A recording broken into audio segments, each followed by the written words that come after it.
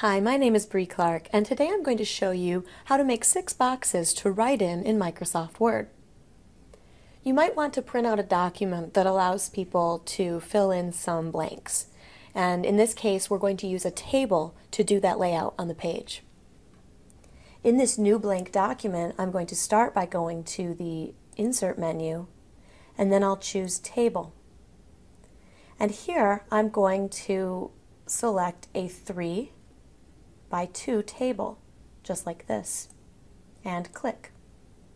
So now I have these 6 boxes, but I might want them to be a little bit bigger. So I'm just going to position my pointer at the bottom of each row and resize them to make them larger.